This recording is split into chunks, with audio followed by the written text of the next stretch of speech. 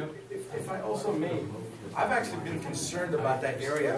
Like, people do go up there at night, and I've seen tags on the wall. In fact, my office has helped clean up one of the tags on the wall that is probably adjacent to your property. There's some fence that I couldn't get the city to pay for. There's actually a fence that has graffiti on it right now.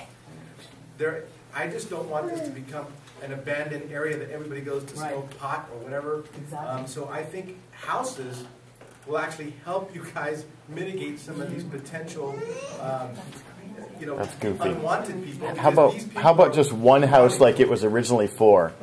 And now you'd be looking out for our best interest if you put one house. There's enough property taxes generated in our neighborhood to satisfy not to have an additional 10 homes put up there. So don't say you're looking out for us. One home.